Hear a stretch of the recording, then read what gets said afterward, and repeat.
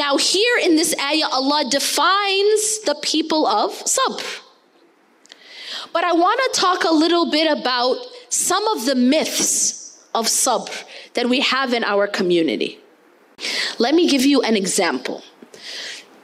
Imagine that you walk into your house, or maybe you're sleeping in your house, and you hear a smoke alarm. So you wake up, you see smoke, then you see fire.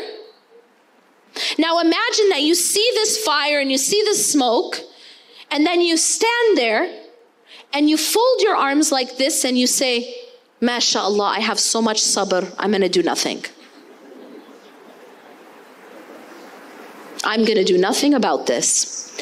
I'm going to stand here and I'm going to watch as my house burns down because MashaAllah, I have sabr. And then you're going to have people come around you, collecting around you and saying, MashaAllah, look at her sabr. She's doing absolutely nothing about her house burning down. Is that sabr?